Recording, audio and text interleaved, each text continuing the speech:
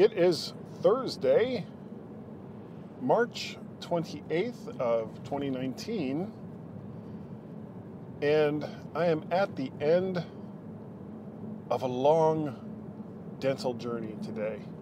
Close to the end. Maybe it's not the end. I'll tell you all about it right here on Guy's Daily Drive.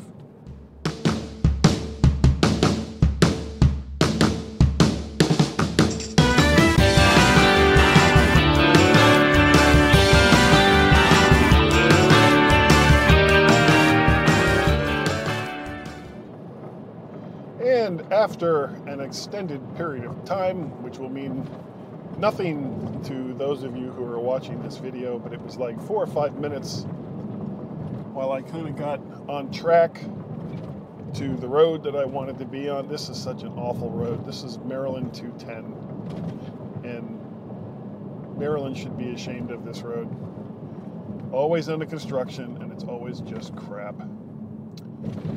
But it's the only way easily to get to where I need to go today, which is my dentist's office. And this is like a major step in the whole saga of my back two molars that has been going on for quite some time now. For those who don't remember or weren't watching or listening to Guy's Daily Drive when this all started, I had a crown on one of my back molars lower right, and I was eating an English muffin when the crown came off, and the molar right next to it must have been cracked, because when it hit that hard surface, well, basically both of those molars just fell into little jagged pieces. And there really wasn't much that could be done for them. It was a mess. So the dentist that I had, that I hadn't been happy with for quite some time, I decided to try my wife's dentist, who she'd been going to, or at least that office, since she was a little girl. Obviously, her original dentist had long retired. And he looked and he was like, yeah, this is a mess. So the only real option was to put implants in. And unfortunately, my insurance company refused to pay for it, and it was like $4,500 out of pocket for me. So yay for that. But he extracted the two back molars that were all janky, put in the little stems that the teeth will attach to, and then put in some bone graft material to build up the jawline there. And then we waited and we waited and we waited for that material to harden and become part of the jaw, which it now has done. So today what's going to happen is they're going to cut into the fleshy part of the jaw there on top, expose the two implants, and then screw the two teeth down. That's going to replace the molars that I used to have. And compared to everything that he's had to do in the past, especially the very first visit, this is like a walk in the park.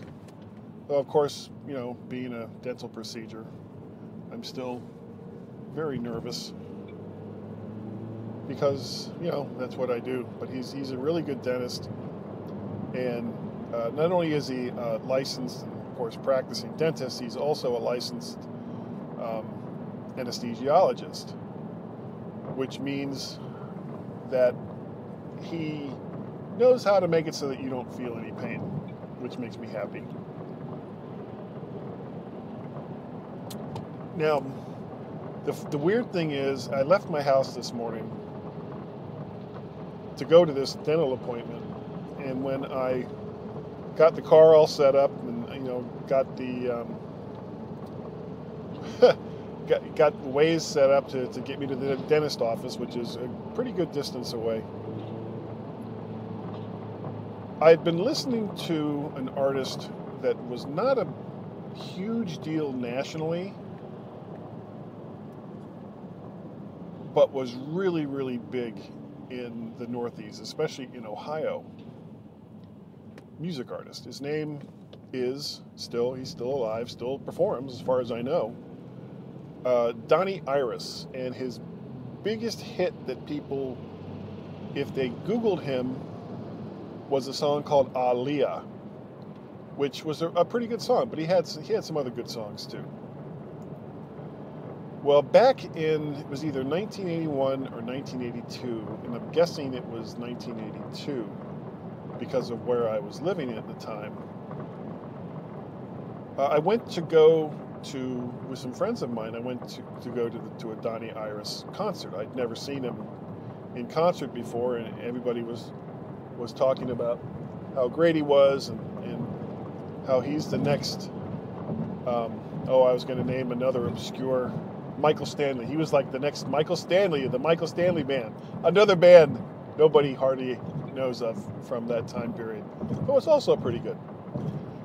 And it was being held in a theater, actually not too far from where I lived. It was a pretty good sized theater, like probably 2,000 to 3,000 seats. You know, this was not like just a great big huge open bar where you kind of mingle around and, you know, stand where you can and stand where you want to. This was a theater.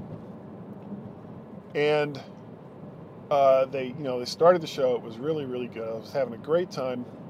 And then I got to eat. I was hungry.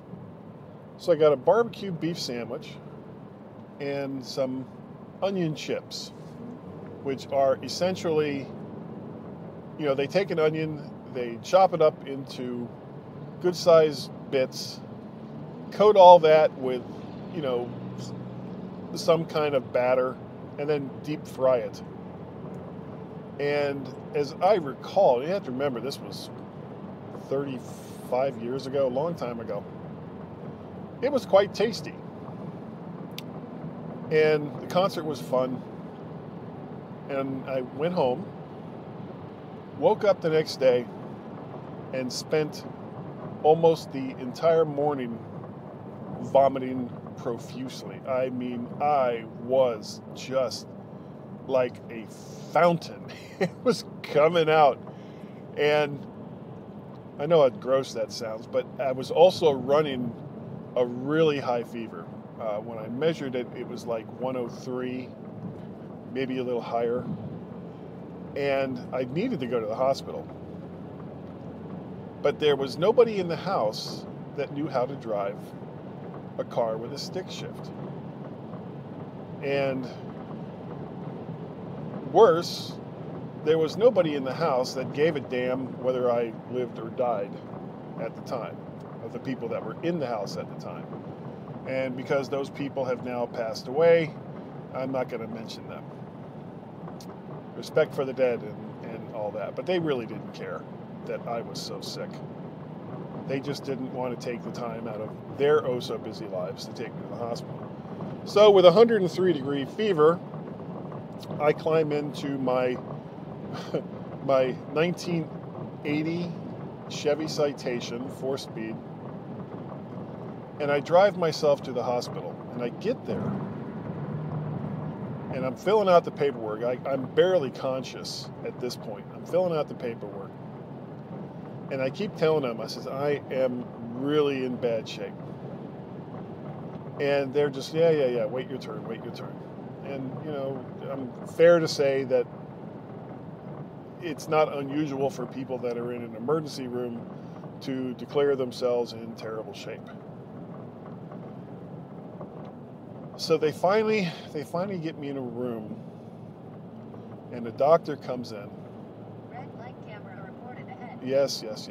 And he's checking me out, and he gets a real look of concern on his face. And he was like, you know, we're going to get you on some fluids.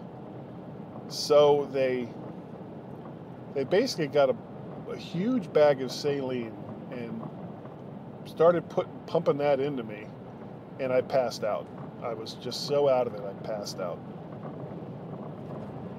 Woke up sometime later, and it looked like the bag hadn't really done anything. It hadn't really come out all that much. And I asked what time it was, and it had been like 2 to 3 hours. So I'd been passed out for like 2 to 3 hours. And this was a second bag that they set up. Because of deep fried onion chips and a barbecued beef sandwich at a Donnie Iris concert in 1982. Oh, God. That was probably the worst case of food poisoning that I've ever gotten. And I have eaten some really, really odd food over the years, all of my travels. Anyway, so off to the dentist today. Red light camera reported ahead. Thank you. If you would like to contact me and ask me for more stories of projectile vomiting, all you have to do Turn left on Maryland 228 East, Waldorf. is send me an email Stay in the third left. to guy@mymac.com. You can also find me on the Twitters. My Twitter handles are MacParrot, the one I've had for a very long time, and the one associated with my website, Vert Shark. Also, that's on Twitter. You can see all the stuff that I do, audio and video, and probably eventually some of my writing, over on vertshark.com. Let's see, besides this, I also do the Mac to the Future Go live cast on Wednesday nights. Just did one last night. And, of course, the thing that started it all, the MyMac.com podcast that I have been doing for 10 years with Gazmaz. We'll be recording again this weekend, I'm sure.